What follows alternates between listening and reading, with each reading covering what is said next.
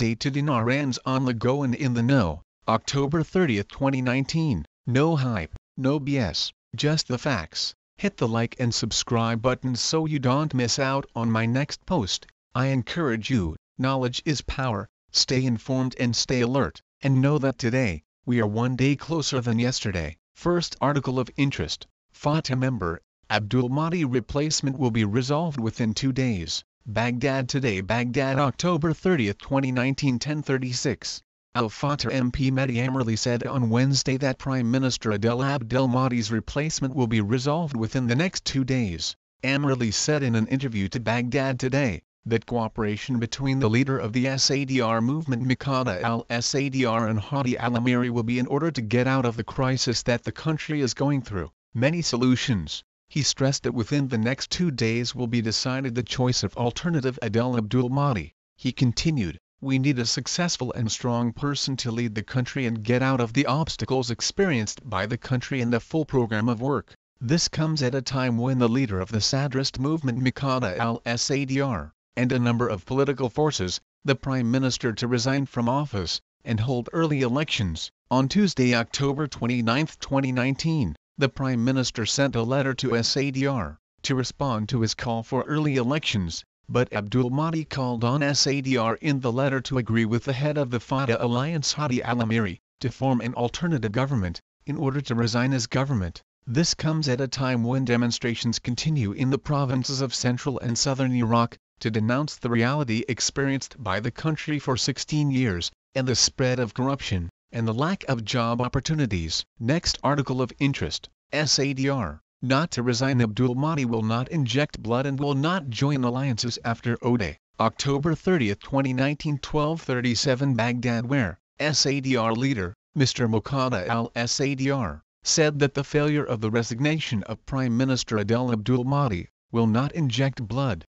Sadr said in a statement received by the agency where a copy, "Attention, it is just a warning and not intimidation. You people are higher than fear." For those who did not pay attention, I tried to alert him or warning Syria and then Yemen and now Iraq. Yesterday Bashar al-Assad, Syrian president, then Mansur Abd rebel Yemeni president, and now Adel Abdul Mahdi. He added, "Oh rebel people, came back what we said yesterday, the resignation of Adel Abdul Mahdi will deepen the crisis. I say, not resignation will not inject blood and not resignation will make Iraq, Syria and Yemen. I will not engage in alliances with you anymore," he said. Next article of interest, Deputy, tomorrow's session is likely to see the resignation of the overment. Iraq News Now, October 30, 2019, 3:38:40. Baghdad Al-Ghad Press, Kurdistan Democratic Party KDP MP Diyar Brawari said on Wednesday that Thursday's session is likely to see the resignation of the government. Brawari said in a statement to Tomorrow Press that the House of Representatives will hold a meeting on Thursday to complete the reading of laws, indicating that the session is likely to see the offer to accept the resignation of the government because there are negotiations from the conquest of Fatah and others. He added that public pressure on the government stresses the need to submit its resignation, and this is subject to the ongoing negotiations in the political corridors, pointing out that the blocs of Fatah and others are negotiating, represented by its leaders, on the fate of the government. He stressed the need for the government to acquiesce to the demands of the people, pointing out that some of the demands of the masses is not applicable according to constitutional mechanisms, and it is assumed that the political forces are to adopt the demands of the demonstrators with a constitutional and legal framework. He continued that the resignation of the government or sack these mechanisms of duty to work, either from the President of the Republic or the House of Representatives or the cabal itself, calling political blocs to be conscious so as not to go to a government vacuum. Brawari called on the demonstrators to have a real interface and organization, and real demands can be implemented through constitutional mechanisms, explaining that practical solutions to be a real delegation by the demonstrators and must be within the political framework in order to accommodate the negotiations. In addition to the opposition political forces, that we embrace the real reform project or change the government, so we go for a clear vision that is in the interest of the country. Next article of interest, Saran announces the collection of parliamentary signatures to interrogate and dismiss Abdul Adi. Baghdad, October 30, 2019. MP Saran Parliamentary Bloc Badr al-Ziyadi, on Wednesday, the collection of parliamentary signatures to question Prime Minister Adel Abdul Mahdi in preparation for his dismissal. Al-Zayati said in a brief statement received by Eye of Iraq News, that the mass Sorin collected signatures to question Adel Abdul Mahdi in preparation for his dismissal. The leader of the Sadrist movement, BAGHDAD al-Sadr, warned on Wednesday that the failure of the resignation of Prime Minister Adel Abdul Mahdi will make Iraq, Syria and Yemen, stressing that he will not participate in alliances after today, the capital Baghdad and 9 other provinces since last Friday, October 25.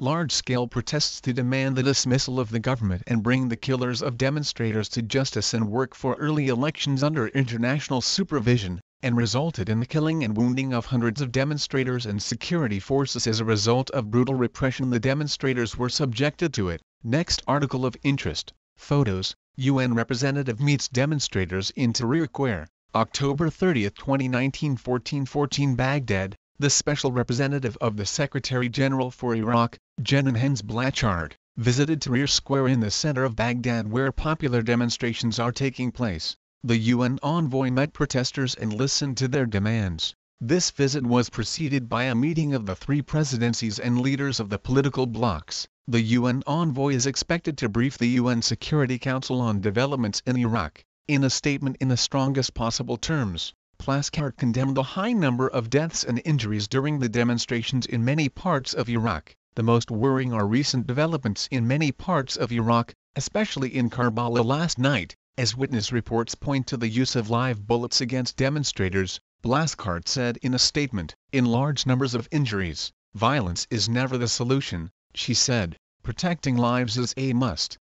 There is an urgent need for a national dialogue to find rapid and effective responses, and this vicious cycle of violence must end, she said. The United Nations stands with the Iraqi people and is ready to assist in this dialogue, she said. Next article of interest, Baghdad International Fair postponed, October 30, 2019. Inches Iraq Industry and Trade News by John Lee. Baghdad International Fair, which was due to start on Friday, has reportedly been postponed for 10 days. It is now scheduled to run from 11th to 20th November. The postponement comes as protests continue to cause disruption in Baghdad and throughout the country. Next article of interest, why Abdul Mahdi asked to publish the meeting in public, and the installation of large screens in the streets to transmit. Wednesday, October at 10:53 2019 30 am by Samir Obaid. After Abdul Mahdi published his letter to Mr. Baghdad al-Sadr, which served as a roadmap, he pointed out that he was ready to go to Parliament on the condition of public meeting,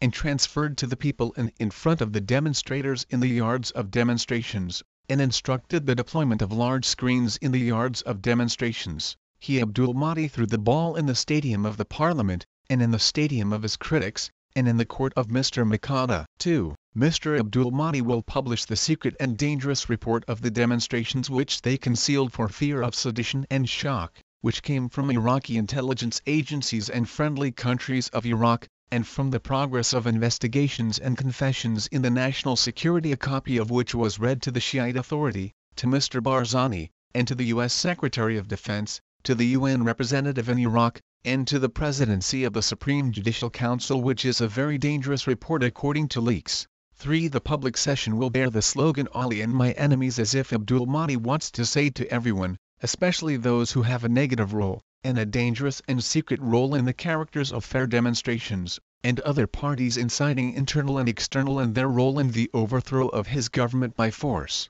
I gave you the opportunity to repent and retreat, not to reveal the truth, but the 0 hour came to reveal your names and addresses, parties, embassies and countries that have to do with the scheme of the characters of the demonstrations of the disadvantaged and marginalized and supported by the people. For we believe that the strategy of Mr. Abdul Mahdi has the title I will turn the table on everyone and will not accept responsibility on my own, and decided to reveal the secrets of the Iraqi people and public opinion. 5. According to what leaked to us, that Mr. Abdul Mahdi names of Iraqi officials senior and junior in the state, including those with external links, have a hand in the plan to spread chaos in Iraq when it was given instructions to cells associated with them to the characters of the demonstrations of peacefulness towards violence, burning, killing and assassination. These big, medium and small names will be made public. Rule point: Abdul Mahdi determination to reveal everything to the people. through which many masks and big names will fall, which made Mr. Muqtada al-Sadr reach directly to Najaf as firefighters.